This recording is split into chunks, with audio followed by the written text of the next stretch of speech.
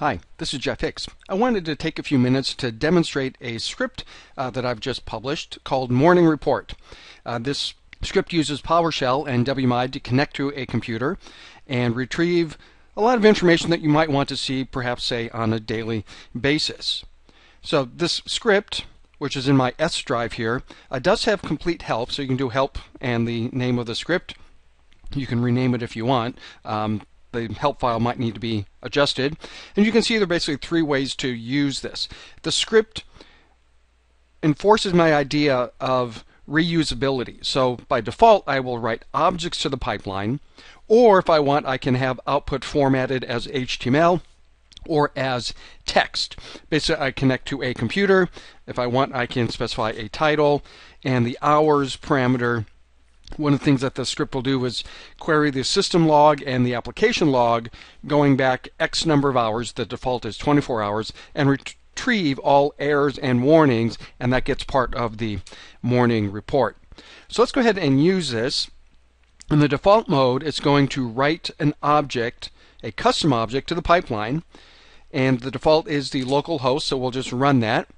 And you can see it writes a little message to the screen, so it retrieves some operating system information, some computer system information about services, including services that are set to auto start but are not running, some disk information, network adapters, and now you can see it's querying system event logs in the last 24 hours, and then in a moment, there we go, it's now doing the application event logs.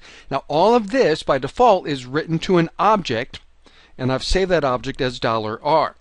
If I pipe $R to get member, you can see that I have created a custom object with a bunch of note properties. These note properties are nested objects themselves. So if I look at, for example, the operating system property, right, there is my information that came from WMI that is applied back to this object, or computer system. Let's look at disks. Now that is another object, so if I wanted to, I could just format that output to something a little nicer. For example, let's pipe it to format table. Alright, so I get objects, and this is what I like about PowerShell, is reusing and reformatting however I need it. So for example, system log. Those are the event logs that have happened in the last 24 hours on this computer. And that's kind of hard to read, so I'll just go ahead and reformat that, let's say as a list. Alright, so using an object makes things more reusable. I can slice and dice and do things as I want. Now I may want to do something else, such as creating a text report or an HTML report. If you look at the examples, you can see there are a number of ways that you might use this script. So let's go ahead and run the morning report again. This time, just to speed it up, I'm only going to search for the last hour of event logs, and I'm going to create a text file. So the script will take the same objects that it got from WMI for the event logs and disks and network adapters and all that, but it's going to format it as nice pretty text, and I'm just going to send it to the clipboard so I can paste it into Notepad. You could pipe it to outfile or do whatever else you want with it. I don't want to have to force someone to try to figure out how do I do all this to text, so if they want text output, they can have it. Most of the time I like working with objects, but there may be situations where you want to have just nice formatted, pretty looking text. So you could save it to a file, pipe it to Outprinter, do whatever you want to do with it. Alright, so that has finished. Let's go ahead and open up Notepad. And let me just paste in the results. So there is the results. You can see I've got nothing in the application log, and I've got a little footer here that shows me the version of the script, the time it was run, and who ran it. So there's all the event log information. There's my network information. I'm just going to jump up to the top. Alright, so computer system, operating system. Here are all the services. Scroll down. Network adapters and the drive information. So this is nice, simple text that I can use however I want to. So I'm going to go ahead and close that because I don't really need to say that for right now. And the last thing I want to show you is creating an HTML report. So I'm going to create a file name here. And I'm going to run my script, and I'm going to connect to Chicago FP01. I'm just going to get the last 4 hours of event log information.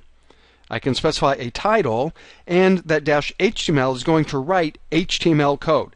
Now, if I did not pipe this anything, I would just get HTML code right to the screen, which is fine because there may be times where I just want that HTML code. I'm just going to head and pipe it to out5 because I want to save this to that HTML file that I specified. So that's going to run there.